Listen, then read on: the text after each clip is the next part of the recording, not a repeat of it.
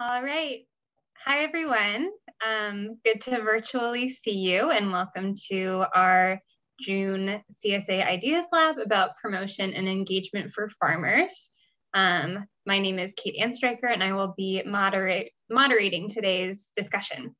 So first, just a few tech tips. Please remain on mute for the main session. If you have questions, you can feel free to put those in the chat box while our speakers are talking, and then we will have a discussion section later in the CSA Ideas Lab in which you can unmute yourself, turn your video on, and engage with the speakers directly. And the live closed captioning is available for anyone who wishes to use that. And in addition, we are recording this session. You probably got a notification to consent to being recorded. Feel free to keep your video turned off if you're more comfortable with that. And we'll be circulating the recording after the fact if you need to hop off for some reason or have friends who you think would be interested in seeing it. So how the rundown of the event is going to work is first, I'm going to give a brief introduction to the CSA Innovation Network. Then I will hand it over to Nina Galley from Local Line and Kendall Ballantyne from Marketing for Farmers, who are going to be leading the content of this event. Then we'll have some facilitated discussion and wrap up. So to start, my name is Kate Anstreicher, as I said before, and I'm actually calling from Lenape territory in the Hudson Valley of New York. I work at an organization called the Glenwood Center for Regional Food and Farming, which is based in Cold Spring and facilitates a smaller organization called the Hudson Valley CSA Coalition, which is a coalition of about 120 farms in our region who all use the CSA economic model. And we have been part of the CSA Innovation Network since its founding in 2019. And I'm going to keep this brief because I'm guessing a lot of you have been to Ideas Labs before or have engaged with content on our website. But the CSA Innovation Network is a collaborative of technical assistance providers, of universities and academics, of CSA farms, and of other nonprofit organizations who all want to elevate community-supported agriculture in the United States. And we do that via events like this. We also have a lot of resources online that you can access anytime. And we help facilitate a lot of promotional opportunities for community-supported agriculture, including our annual CSA Week, which is a promotional event in February. And yeah, thanks for being part of this innovation network by being here today. You can see here the list of organizations that are participants in the CSA Innovation Network. We have a national impact and are always looking to grow the network. And we were lucky enough to actually gather in person in May in Madison, Wisconsin, which is where Fair Share CSA Coalition is headquartered. This gathering was twice postponed because of the COVID-19 pandemic, but we had a great time visiting a couple of CSA farms and having a lot of really robust conversations about the future of the Innovation Network, but also the future of community-supported agriculture and how it provides resilience in times like this. It's really proven a critical model the past 2 years. And so we had a really fun time talking about, based on that fact and that realization, how we should continue from here. And one more thing before I hand it over to Nina, I just wanted to highlight one particular resource that is in our library. Culinear is an app that serves both farmers and home cooks who want to make the most of their fresh and local food. And we recently uploaded their guide, which has 6 steps to build a community around your farm business. It's really short and sweet, but useful. And so if you have a couple minutes at the end of your farm day to look that over, we think you'll find some helpful tools. Great, with that, I'm going to pass it over to Nina Galley from Local Line. Thanks, Kate. Just gonna get set up. Okay. Yeah, hi everyone. I'm Nina and I'm the head of content at Localine. If you don't already know Localine, Localine is an operating system for small family farms, food hubs, markets. So we host your online store in addition to also tracking important data such as your inventory, your customers, your orders, and your payments. So today my presentation is going to be about the best practices for selling online as a farmer. So I'm going to go through 4 main sections. So the first section I'm going to be talking about is why should you be selling online and how does that fit into your marketing strategy? Then I'm going to talk about the difference between your online store and your website, then looking at how to actually get your customers to your online store. And then finally, I'm going to address how you can use Instagram to sell your products. So why should you be selling online and how does that fit into your marketing? So first, what is an online store? So the online store is essentially that online place where customers can buy from you. So it's your list of products and your description and your pricing, and they can check out. But at Localine, we look at your online store as 2 main components. So you have your front end and your back end. So when we talk about your front end, we mean really that customer facing side of your business. So that online store where they can scroll through your products, add them to their cart and check out. And by the back end, we mean essentially that organizational side. So this is the non-customer facing side. This is what you as a farmer see. So that tracks all of your inventory, your customer information, your order payment, your pick and pack lists, all of your sales data. It's essentially that organizational hub for your business. So what are the benefits of having an online store? Well, a huge benefit is having access to all of that data and reporting. So you can look at what the most popular products are, what your average order size is, where your customers are, and having that organizational hub of all of your customer information, your inventory, your products, all in one place. Also, another huge benefit of having your online store is that your customers are able to buy direct from you without having to be in person and without you having to manage all of these different incoming ways that they're bringing orders. So that's your online store. But what's the difference between your online store and your website? Because in order to market your business, it's really important to also have a website.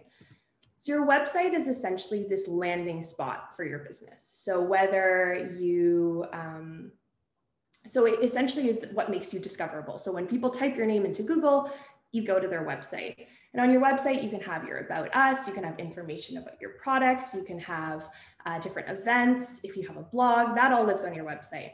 But your online store, the sole purpose of your online store is to convert those visitors into customers. So it's a sales tool, while your website is more of a marketing tool. So when do you send customers to each? So important thing to think of is what is the goal of your marketing campaign? So if you're trying to push them to learn more about your business, or if you're trying to push them to sign up to an event you're hosting or to join your email newsletter, those are all places where you would send someone to your website. But if the goal of your marketing campaign is to get them to buy from you, then you want to send them to your online store. So a big rule of thumb is fewer clicks, the better. So how would you integrate now your website, or sorry, your online store into your website? So here's an example from Bluegrass Beef Kentucky. They're a grass-fed beef farm out in Kentucky. And what they do is they integrated their online store into their website by having that shop beef button that you can see in the top right corner. And they also have it in the tab at the top. And then when you scroll down in their website, you learn more about their products, about their business. You can find their shop button also. So these are great ways to integrate the two. You use your marketing website to attract customers to learn more, and then you can convert them by sending them to your online store. So now you have an online store. How do I get people there? What marketing tactics do I use to actually push people to start shopping online?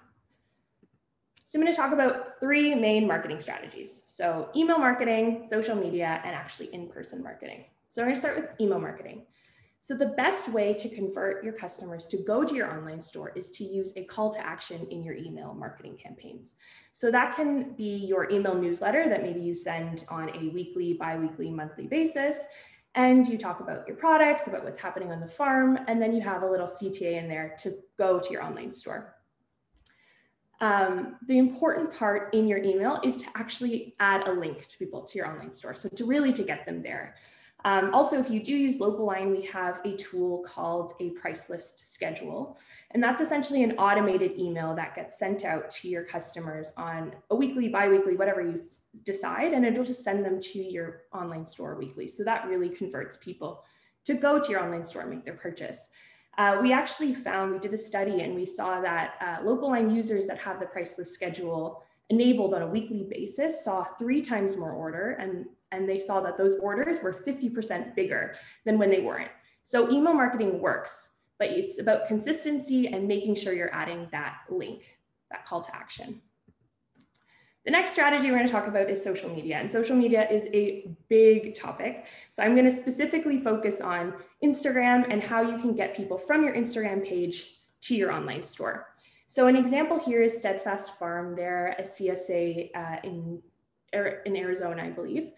And so what they do is every week for their CSA box, they take a flat lay photo of everything that's in it, and it's super visually pleasing, as you can see, and they talk about what's in it. So what they could do is they could add a CTA, hey, sign up for our newsletter to make sure you hear about when our CSA shares open again. Or if they also sell retail, add a CSA, check out our online store, and you can shop these products.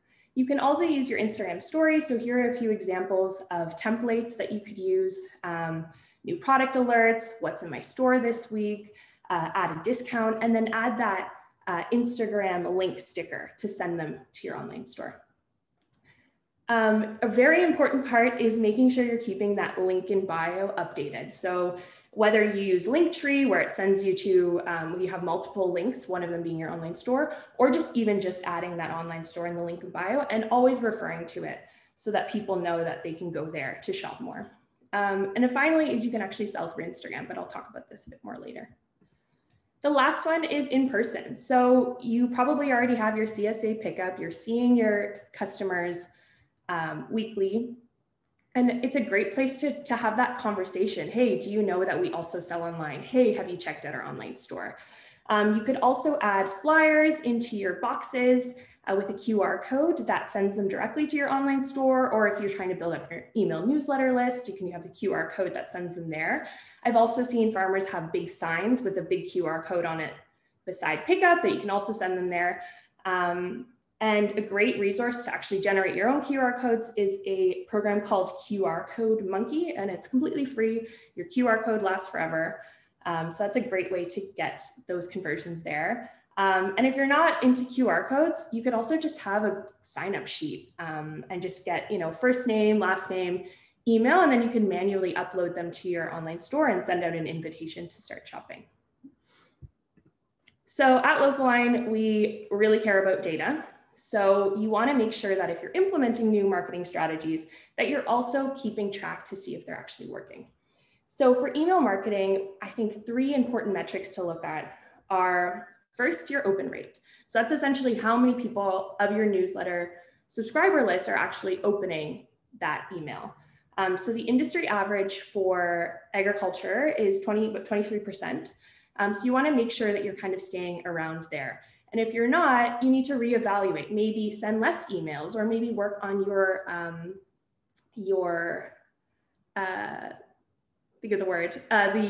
title of your email when you're sending it out. Also look at your click rate. So that's from the people who are reading your newsletter, how many of them are actually clicking through to your online store. So the industry average is about 3%. So you want to keep track that you're around that number. And then finally is your unsubscribe rate. So are people actually sticking around for your email newsletter? And if they're not, maybe you can work on rejigging that content a little bit or your sending schedule so that you can keep that number quite low. For social media, a great metric to look at is your average engagement on your posts. So by engagement, we mean likes, comments, shares, saves, any of those metrics. Are you seeing a lot of engagement on your posts or are you not? And if you're not, maybe think about, okay, am I sticking to the Instagram trends right now? So for example, Reels is really popular. Are you playing into that trend or are you not? Your growth rate, are you growing your Instagram channel or your social media channels over time? Are you seeing more followers or not? Link clicks. So are you actually, so when you add that link that link sticker in your story, are you seeing people click on that or not? And then finally, some social media management tools. For example, I know Later does this. They'll actually tell you kind of the best times to post based on when your followers are most active. So keeping a track of that, am I posting at times where I'm going to see more engagement or not? And then finally, metrics that are really important to look at for your marketing on your online store itself. The first one is number of online orders. Are you actually seeing online orders or are you not? And is that number where you want it to be? Next, looking at the number of repeat versus non-repeat customers you're seeing. So it's important that your customers are coming back on a weekly basis to order from you. So are you seeing that more of your customer base are those people that are coming back more often, or are you seeing kind of more of these one-off shoppers? And how can you convert those one-off shoppers more to these repeat customers? Also looking at when is most active. So when are people actually ordering from you? So if you send out your new email newsletter on Monday morning to get everyone to do their orders, are they shopping kind of within the first 2 hours of that? Or are you seeing that maybe the next day they're doing that? And if that's the case, maybe send out your newsletter more around that active shopping time. And then finally, abandoned cart. Are you seeing people going through the process of ordering and then just leaving their cart? And why is that? So the last topic I'm going to talk about is selling through Instagram. So if you didn't already know, you can use Instagram to actually sell products. And so they call this feature Instagram shopping. And it's essentially Instagram's version of hosting an e-commerce or an online store. So Instagram is a great tool, marketing tool in general. So it has over 2 million active monthly users, and almost 60% of users actually are on the platform daily. And 44% of those people say that they use Instagram to shop weekly, which is crazy. So you can, instead of just using that link in bio, you can actually send people directly to shop from you through this program. So I'm going to go by step how to set this up, very top level. But the first step is you actually have to register your business with Facebook. So if you already have a business account on Instagram or on Facebook, you can skip this step. You've already done it. But that's the first step to getting access to these tools. Okay, so step 2. So the Commerce Manager is essentially Facebook, Meta, Instagram, their e-commerce tool. So you have to sign up for an account. I think there's a few questions you go through, an application you go through to get access to this. But again, Facebook has great documentation. So I would really just go through their how-to to set up this part. And once you've set up your Commerce Manager, you get access to start listing your products. So on Instagram, you have something called Your Shop, which is the same as your online store. It's essentially just a bunch of products listed. Your customers can scroll through and click on a product to learn more. And when they click on the product, they get sent to a product detail page. So on there, you can upload multiple pictures, you can add product description, pricing, all of that. And then they also have a feature called Collections. So Collections will allow you to curate different products into like a theme. So for example, for this fashion brand, they have essentials, new in, but for your products, you could have new products, you could have barbecue essentials or Christmas dinner or whatever it is. You can kind of create these unique collections. So finally, when you start putting up these product detail pages, you're going to connect that product to your e-commerce platform. So you're going to create a product detail page, you're going to upload your photos, add the price, the product description, and the name. And then where that blue button says visit on store, you can link that specific link in your e-commerce platform. So the product listing in your e-commerce platform, you take that link, you pop it in there. And so when people click on visit store, it'll send them directly to that product on your e-commerce, and then they can check out. Be sure to use the specific link to that product and not the generic link to your e-commerce platform, because that will just take customers to everything you sell and they'll have to search for the products. You want to make it as easy for them and to send them there. So some more tips for Instagram shopping success. Instagram also has the ability for you to use product tags when you post something in feed. So you can, when you have a product product, say it's kale, and you take a picture, a flat lay picture of your harvest box or your CSA box, you can actually tag that kale in that post and people can shop it. But you could also tag your whole CSA box and then they could shop it. So this is a great way to, people see a beautiful picture, they're like, I want to buy that, and then they can send them right there. You can also get creative with these collections. So you can create a theme or a recipe and add all of the products into a collection that people would buy to create that recipe or have that theme. And then finally, if you're doing paid advertising on Instagram or on Facebook, you can also use those product tags in your ads. So there's multiple ways that you can kind of incorporate all of this stuff into your current strategy. Finally, we created a guide on how to do all of this step by step, more detail than what I talked to today. So if you guys want to check that out, I think there should be a link below, or the CSA Innovation Network will share that with you. Also, if you want to stay up to date with anything around Instagram for Business, so more about the Commerce Manager or any new updates they're doing in terms of Instagram shopping, I would really recommend checking out this Instagram account, Instagram for Business. That's the first place where they kind of update that and they share tips. So it's a great place to check out. Also, together with my co-author, Diego Footer, we actually launched a book, like a physical book, which is very exciting, last month. So it's called Ready Farmer 1, and it's the farmer's guide to sales and marketing. So we go through a lot on how to sell online, how to set it up, and how to start marketing. So if you're interested in more around this topic, I really recommend checking it out. You can find it at readyfarmer1.com. And other resources, if you currently use LocalLine, be sure to join our Facebook group. It's a great place to be. And any other resources we have templates, guides, everything, you can check them out at site.localline.ca/resources. Finally, we're also having a webinar on July 12th. It's all about sales data and how to leverage those reports to make your business more efficient, increase your profits. So be sure to check that out. Thanks so much for your time. If you have any questions for me about anything, feel free to always email me at mgalley@localine.ca. Thanks. Great, thank you so much, Nina. And next, I'm going to hand it over to Kendall Valentine from Marketing for Farmers. There we go. I was on mute. So my name is Kendall and I am a farmer. I am a livestock producer just outside of Vancouver, British Columbia, Canada. And when COVID hit, I did a little bit of a pivot into my business when all of a sudden farmers markets in my area were closing, restaurants were closing, things like that. And I pivoted into offering support for other farmers on how to grow their businesses online. I had always been running an online store in the 8 years that I've been doing business. And I was a little bit of an oddity at the time, having a farmers market type business and a direct to consumer business that also sold meat online. So when COVID hit, I really pivoted into offering those supports.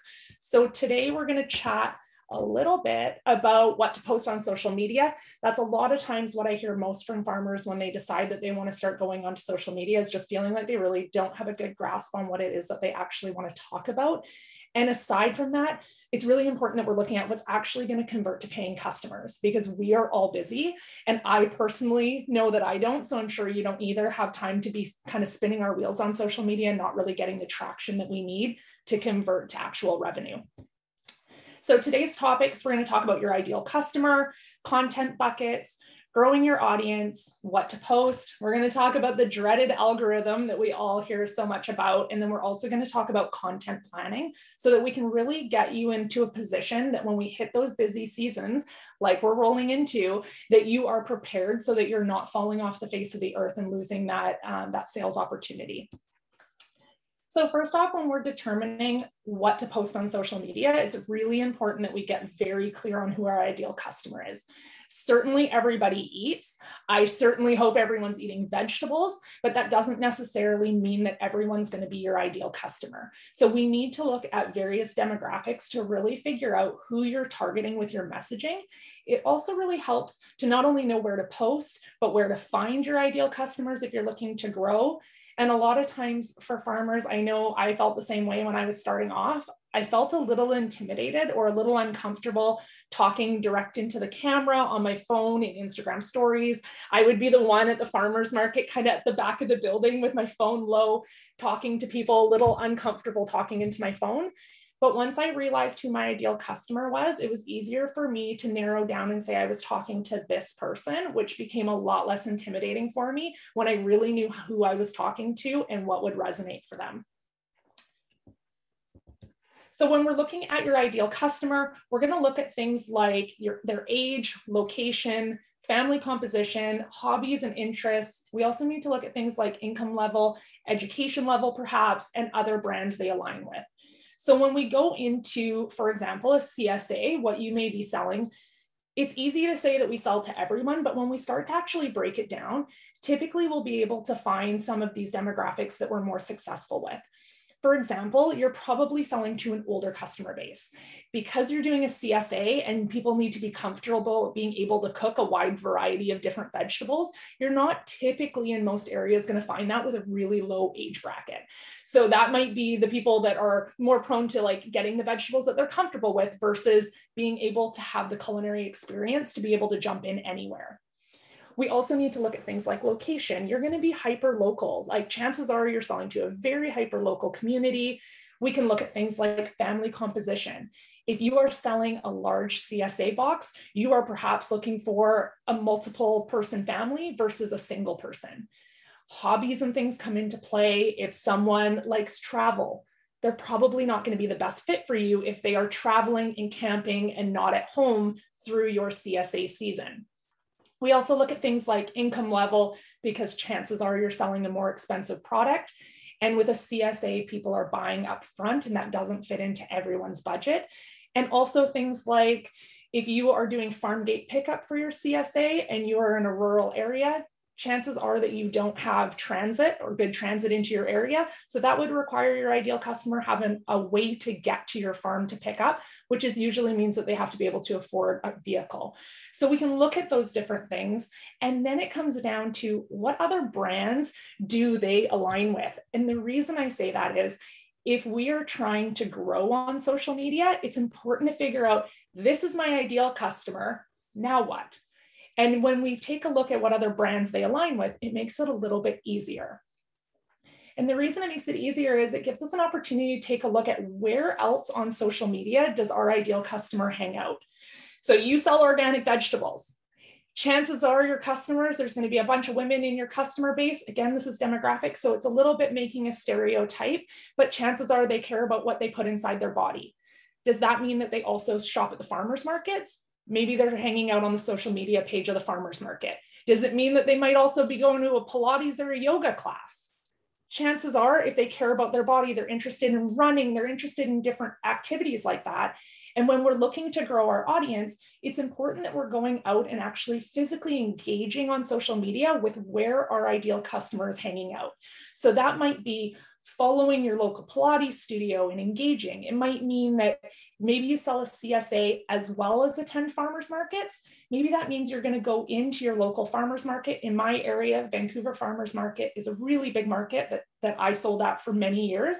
If I'm wanting to grow my audience on social media, I would go over to the farmers market and I would see who's tagging the farmers market in photos, because chances are, if they're not a vendor, it means that they're a shopper of that farmer's market, because people aren't really hanging out on other farmer's market pages for the most part. So if they're tagging people, it means that you already know that they like supporting local farmers. They're in that local area that you're looking for, and it helps you be able to really go out and engage and find those people so that they can learn about your farm.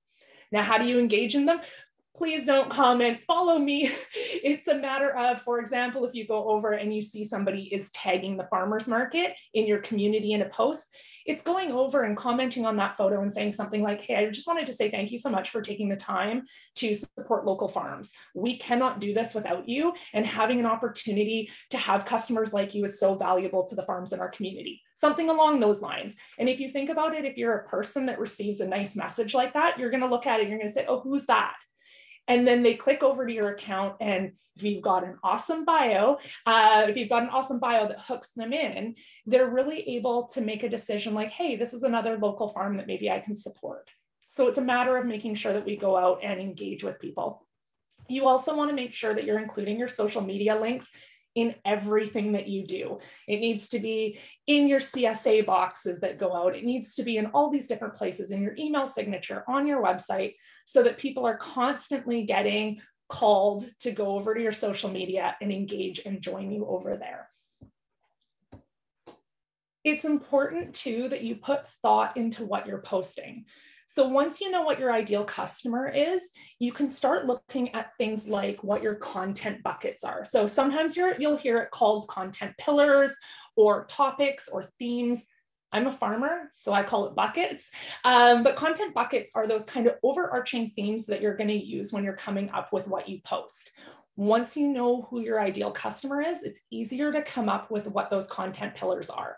I'm a meat producer outside of Vancouver. My content pillars, one of them is always going to be me, and it needs to be you. You need to show up in your marketing efforts. So as much as that might be a little cringy if you feel uncomfortable on social media, it's really important that you're showing up yourself as well. One is going to be my products. I can't sell my products unless I talk about them. One for me is showing our ranch and our ranching community. One's showing family. One's showing animals that are on the farm. And then I have one that is kind of quotes and memes and that kind of thing. I make them on brand for our business, but we get a lot of engagement through those. So as much as it's not necessarily a typical thing for everyone's account, it's something that really has grown our account well. So I make sure that I include that content bucket. The nice thing about having those content buckets is when I get stumped on what to post, I can easily look on my social media and say, hey, I haven't posted blank in a while.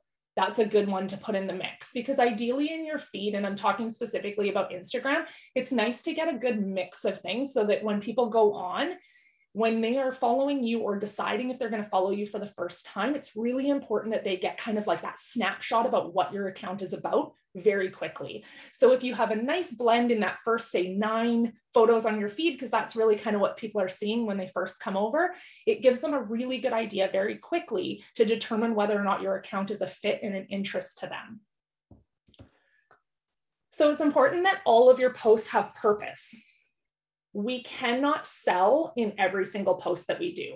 There is a famous marketer, Gary Vee, and he talks about hook, or jab, jab, jab, right hook. And the key there is you want to be giving people content that entertains, that builds relationship, that creates brand awareness, that creates content of value for your customer. And then you want to hit them with a sales post. You want that nice blend, because people ideally are not really on social media to be sold to all the time.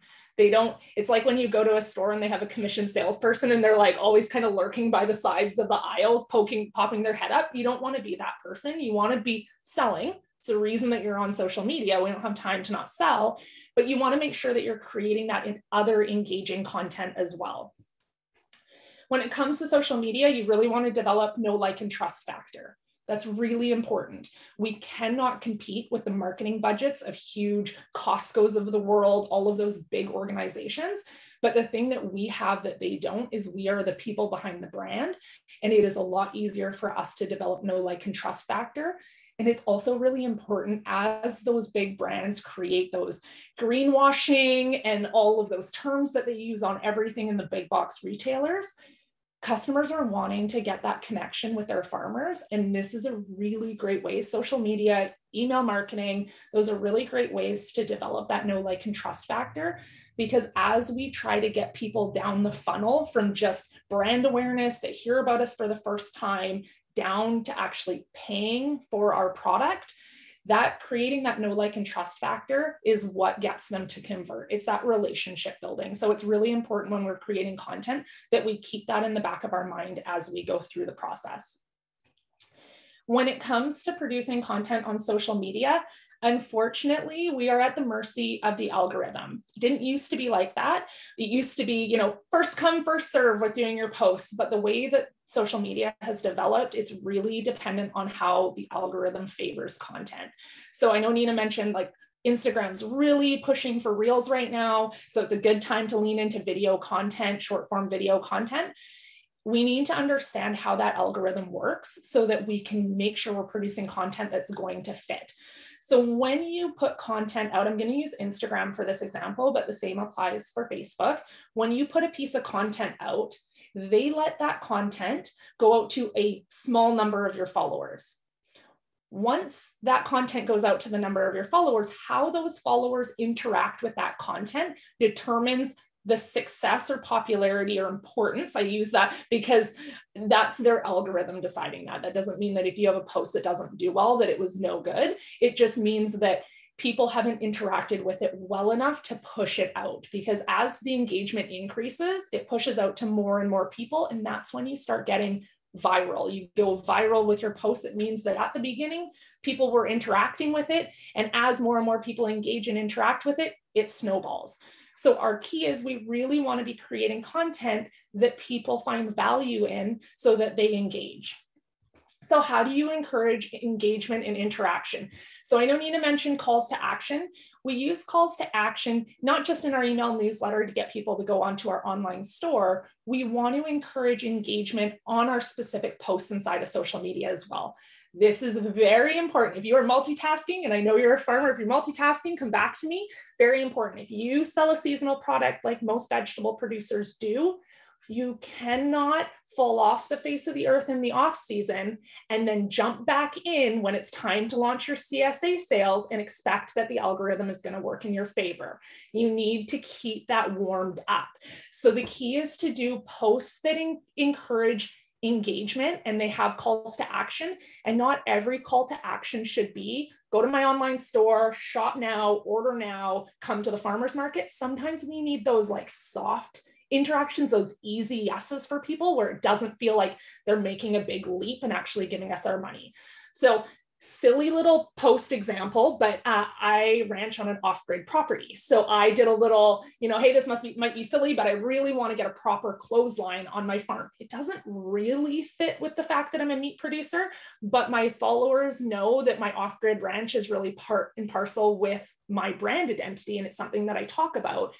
So I put that out there, like, am I the only one? That was my engagement. That was my call to action is, am I the only one who wants like a proper, pretty clothesline in my backyard? And if you look, people shared it, people interacted with it, people commented on it. It was an easy engagement ask. Now, the beautiful thing with that is, as I'm warming up the algorithm in my favor, leading up to launching a CSA, you can bet I would be asking for those simple engagements and those simple call to actions in the lead up to launching, because I want Instagram and Facebook to say Central Park Farms is producing content that people like, that they want to engage with. So we're going to show their content to more people, because sales posts typically don't get the best engagement. They're usually not really strong on engagement. So it's good to warm them up. Like, you got a bumper crop of zucchinis, give me your favorite zucchini recipe because I am up to my eyes in zucchini. People love to share their opinion. They love to share that kind of stuff. They're going to go on there and they're going to tell you their favorite zucchini recipe. You're warming up that algorithm, then you're launching something for sale. So those are some quick examples of some easy calls to action. Of course, some of them do need to be head to the link in my bio to visit my online store to order, but they don't all need to be that. When we are starting out in social media, or when we are coming up with a plan or making changes to our social media and how we do things, it is really important that we take time to hang out in our analytics and our insights, because again, we don't want to spin our wheels and be creating content that's not working. So if you go inside of your social media insights and take a look at the types of posts that are resonating best with your customers, like I said earlier, those ones that are like memes and quotes, they do really well for me. Also, the ones where my family shows up in the photos do really well for me. Sales posts typically are not going to do great, but please don't cut those ones. You have to sell your product. But once you start getting a good idea of what resonates, it makes it easier for you to find those content buckets and lean into those types of content. It also helps you so that you're like, hey, I'm going to launch my CSA subscription this week. I should probably do, for a few weeks leading up to it, some of those ones that I know always resonate really well with my ideal customer and really get some of those posts going out. So it's important that you are going in there and hanging out in your insights. So when we are in a busy season, we need to make sure that we are planning ahead for what it is that we're going to post. Because again, when we're trying to keep that algorithm going in our favor, if we fall off the face of the earth in busy season, we're losing a really great opportunity. When we are head down in the field and not paying attention to the day of the week it is, it becomes really easy for us to miss a sales opportunity coming up. We want to make sure that we're planning. And the way that I do that is I sit down once a month. If that feels like too much, I would at least sit down once a season. I'm old school. I like a paper calendar. I sit down and I mark down any of the important dates. Launching your CSA for sale, your CSA estimated start date, all of those things. It can be holidays that you sell products for. If you have specific start of a farmer's market season, whatever it is, then the key is you need to work backwards from that on your calendar. So for example, I'm a meat producer. Football, Super Bowl, I sell chicken wings. Like, give me a break if I miss Super Bowl. That's a huge marketing miss for me. And if I'm not paying attention because I don't have a lot of time to watch Sunday football, then I miss that date when it comes up. So it's important for me to put on my calendar, football's on Sunday. Now I can't start talking about chicken wings on Saturday because my chicken wings are frozen and they're at my farm, and that doesn't give people enough time to get their hands on my product. So I need to work it back. I do home delivery. I have a deadline for my home delivery. If I want chicken wings thawed for people to cook on Sunday, my last delivery day of the week is Friday. If I've got a 48-hour, thing, you got to order 48 hours in advance, that means I need to be making sure that people are ordering by Wednesday at the latest. Work it back. That way I know I need to start talking about my famous chicken wing recipe that I share every year because it's great evergreen content for that season. I need to be talking about it sooner than that. Because if I wait till Saturday, they can't get my product. And all I did was convince people to go buy somebody else's chicken wings from the big box retailer and make those chicken wings. I'm missing the point then. So it's important that we go back into our calendars and really figure out those key important sales opportunities so that we aren't missing them. When we are in our busy season, it's also really beneficial to actually batch some of our content out. So I talked briefly about creating that evergreen content. So like that chicken wing recipe that goes out every single year at Super Bowl. I also have, for example, I've got a blog post about how to make easy midweek meals for busy families. That goes out every year when kids go back to school, because my ideal customer is a mom and she is overwhelmed when her kids are going back to school. I have kids. I know that overwhelm well. So I use that content every single September. I'm Canadian. Our kids go back to school in September. When they go back to school, that is going out in my newsletter, on my social. I'm revamping it. And of course, the recipes and products include my product. So it is a sales post that is creating value and I'm sending it out evergreen. So those are things that I can batch. I could post that blog post already preloaded until the end of time because I know kids go back to school at the same time every year and that content is still going to be of value next year like it was this year. So creating some of those content options and batching them in advance, they don't all have to be time sensitive. Of course, when you're harvesting tomatoes for the first part of the season, that's time sensitive. You're announcing that tomatoes are finally in season. Of course, we know approximately when, but when you're actually harvesting them, depending on the weather, that's going to be something time sensitive. Why you started farming, an introduction to you as a farmer, what markets you attend, a recipe, educational posts about farming. those can happen anytime. Like those can happen, you can plan that in advance. So when you're in your off season in the winter, and if you do have an off season, if you're in your off season, that's a really great time to say, hey, I know I'm going to be slammed in the spring. I know I'm going to be slammed in August. Here's where I'm going to start writing down and creating that content and batching it so that when I'm busy, I have one less thing on my plate. So when we do batching content, there's options. You can save it as a draft in Instagram or Facebook. You can schedule it in Facebook Page Manager. You can use an app like Planoly or similar. Word of caution, you will lose your drafts if you save them in drafts. If you do things like me, like run your phone over with a tractor and have to buy a new phone, you're toast. So I do recommend a program like Planoly. It's free if you use it on the small scale, or even just add it as a notes. I put them as notes. So I have an album in my phone that I create content into. I actually have a few albums in my phone. I take photos of the type of content. So I've got one that says I'm a meat producer. So I have like pigs, cattle, farmers markets, ranch, all those different content buckets that I talk about. And then when I go out on the farm, I'm not taking one photo. We need to save time. I'm not taking one photo. I'm taking one like this. I'm taking one like this for my newsletter. I'm taking one above, one below, all the different angles, and I'm saving them in that album. And the reason is then next year, if I get into a busy season and I don't have time, a tomato is a tomato, whether it's this year's tomato or next year's tomato, as long as you're growing the same variety, like you can use the photos that you created in past years. If you're marketing your CSA and you've saved photos of top lay of a CSA, of your weekly CSA from last year, that's an incredible asset to be able to use for your marketing this year. So I use albums to save it in. And then I write out some captions in my notes. That way, no matter what happens to my phone, and I just find it a little bit easier to do it that way than use a fancy app. They're great. Notes works for me and it's free. So I do it that way. And then when I'm stumped or I'm too busy, throw a photo in that you have in that file and throw a caption on it and you're done.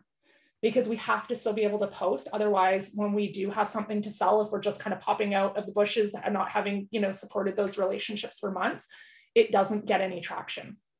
So it's really important that we're doing that. I have some extra resources because we have a condensed amount of time to get to talk to you. I have an hour-long workshop that is available for you. That website is live now. It comes with a workbook and it is 5 ways to really build relationships online. Our business has grown exponentially because of social media. Social media is the #1 driver, and email marketing, using social media to funnel people to our new email newsletter. But online free content creation is the #1 driver of business for our farm. It has meant massive increases in our growth. We now sit at capacity for what our production is and have for a couple of years now.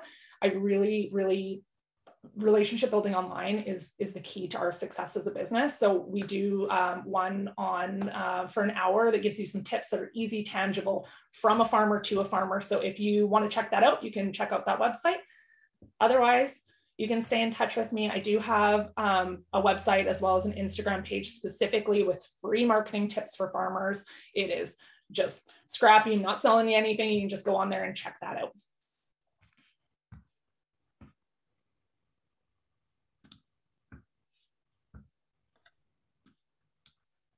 Great, thank you so much, Kendall, and thank you again, Nina. So now we do have time. We have about 10 minutes before this call is going to wrap up. And so if people have questions, feel free to turn your video on, unmute yourself, and you can just ask it directly, or you can put stuff in the chat box. Okay, it looks like we have some shy people. So one thing that I wanted to ask is, if you were only going to do one thing to promote yourself better online, what would it be? I will go first.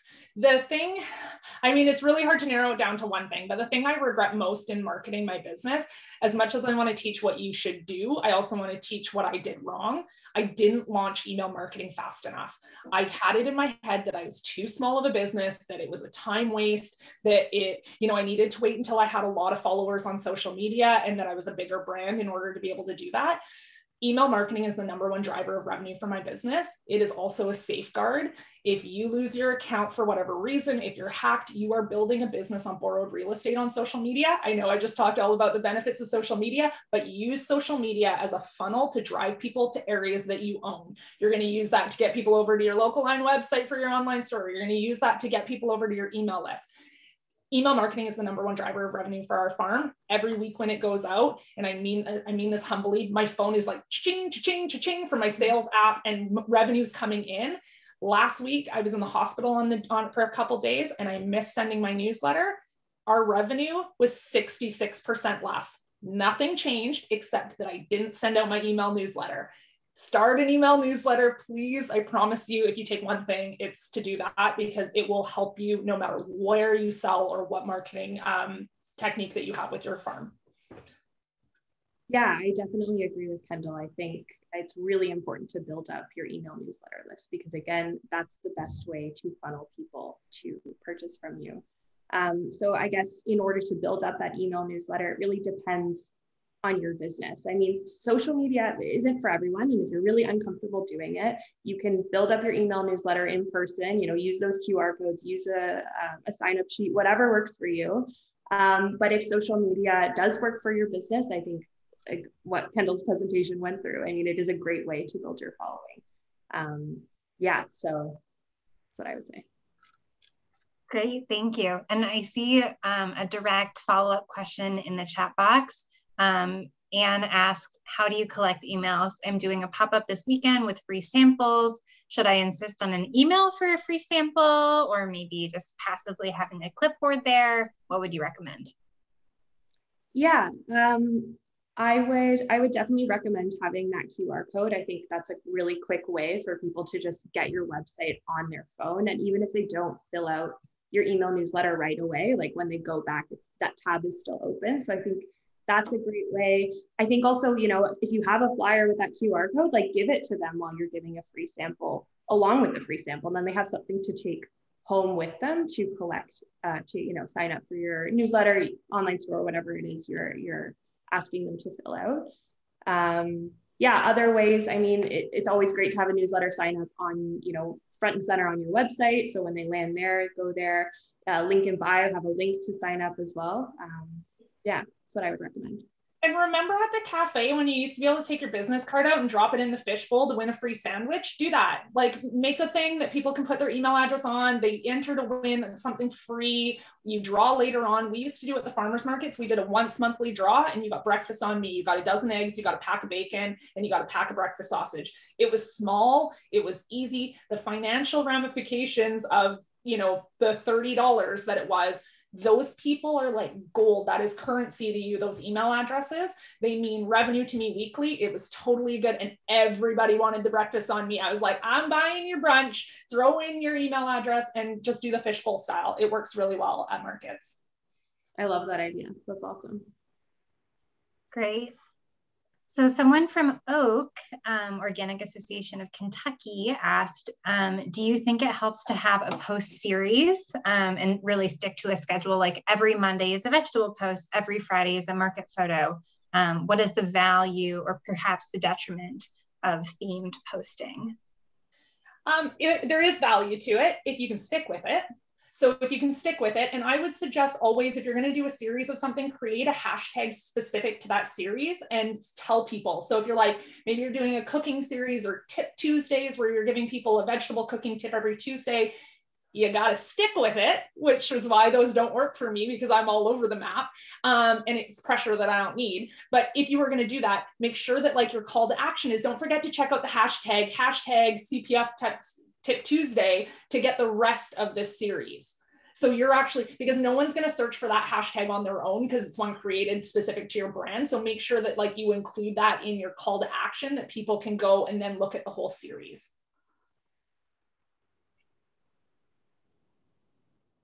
Great. Yeah, I use those hashtags as well, Kendall. I feel like hashtag Farm Friday and hashtag Farmer Friday are particularly popular. Like at my nonprofit, we have posts of all different kinds. We're trying to promote events and blog posts and stuff, but with some consistency, we try to do a hashtag Farm Friday post. All right. Oh, Corinna, you're asking the good questions, the scary ones. Corinna Bench says, Kendall, help me get over my fear of doing reels, which I share. How's it going? Okay, so yeah, reels can be intimidating. Don't start with dancing reels. Don't start with crazy lip syncing reels. Like that one, those ones are intimidating. Don't do the ones where you got to practice them 8 million times. Take B-roll. So what I do is I take what's called B-roll. So if I'm a meat producer, but if I was a vegetable producer and I was planting a row, I would set my phone up at the end of the row and I would video myself going down the row and planting or harvesting or packing boxes or at market. I would just tip my phone up, get yourself a little tripod and just film like a bunch of that kind of stuff. And then you put them together. You can use inside of the Instagram app. I use InShot though. I find it is easier for me. Pay for InShot. It's very inexpensive. You just don't want that InShot little logo on your stuff. You could either do a voiceover or you could add music to it. You could do like a day in the life reel where every hour you take a photo of yourself, what you're doing, or a short video of what you're doing, and you could timestamp the top of it. And then you could just say like, my morning started at 4 a.m. I got up, and you could kind of talk over it instead at the end with post-production. It's really easy to do inside of Reels. Find content like that so that you're easing yourself into it. Now you're starting to show up, but you're showing up from a distance as you're working. Then you can start dancing and singing and lip syncing and really like, you know, find your trend in your reel, but you never have to do those. You can do B-roll ones. Some of my most successful have been those kind of B-roll or teaching somebody something. You've got an incredible opportunity as producers and vegetable farmers. Teach something about how to grow a vegetable, how to prep your garden for spring, anything like that. People love that kind of stuff. Those do best. Whenever I debunk something in farming or teach somebody something, they beat my ones, and I do the ones where I like lip sync, and they always beat those ones. So try something a little bit easier and less stressful to start.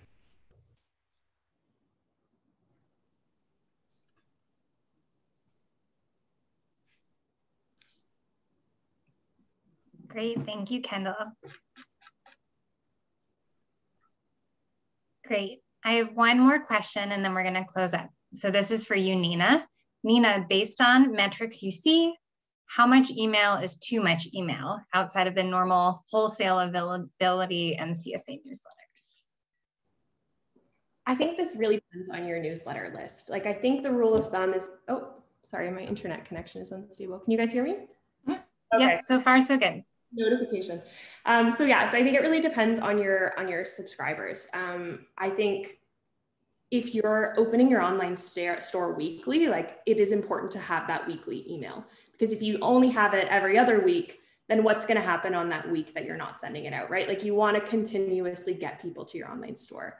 But I think a good rule of thumb is really check that open rate, and that predominantly the open rate and the unsubscribe rate. Like, are people unsubscribing? It's probably a sign that you're sending too many emails and they're overwhelmed and they don't want to hear from you anymore. So that's a good indicator. Also that open rate, if you're only seeing like the industry average was, I think, about 23%. If you're seeing like 15, 10, like, again, it's probably an indication that you're sending them too much or that you need to rethink your email strategy. But yeah, I think I would go for weekly if that works for you. If it's too much for you, then step back. If it's too much for your audience, yeah, step back to that bi-weekly. But I do weekly, and we have a 47% open rate on our emails for average. I would say though, if you are a vegetable producer that has an off season, it's gonna be real tough to do a weekly email in your off season, but you shouldn't disappear. So if you're a seasonal business, if a weekly email warrants for you, maybe you're gonna take it down to a monthly email through the off season. Because again, all this kind of marketing, if all of a sudden you disappear, people get used to you not popping up in their email, and then all of a sudden you show up in their inbox at the start of the season to be like, buy my CSA, and they're like, unsubscribe. So that's when you start having to get scrappy about what you're including. Maybe that's some like how to prep your garden for winter. Maybe that's highlighting other local farms that do have product that's available. Maybe you're highlighting a winter farmers market. Again, you want to be a hub and a place of value. Maybe you're creating some educational content for kids if your ideal customer is a mom, whatever it is to get you through the winter with value, not just like spammy emails, but bring that down through your off season and then bring it back up when you've got a lot of stuff to sell. Great, super helpful, both of you. All right, I'm just going to go ahead and share my screen again. So It is 3 o'clock where I am. It's at the hour wherever you are. So we are about to close out the event, but thank you so much for being here. The slides are going to be shared in a follow-up email, as well as the recording, which will be available on the CSA Innovation Network website, as well as our YouTube channel. You should visit Local Line and Marketing for Farmers for more resources. I already followed you on Instagram as well, because I know that your Instagram presence is going to be very helpful for many of us. On deck for July or early August, we're going to have a CSA Ideas Lab focusing on CSA consumer research. So stay tuned for the time and date. It's still to be determined, but we will be promoting that event on various channels, including social media and our email list. And once again, thanks for attending. It was really nice to have you here. And thanks again to our presenters, Kendall and Nina. Thank you so much for having me. Thanks so much for having me. Take care, everyone.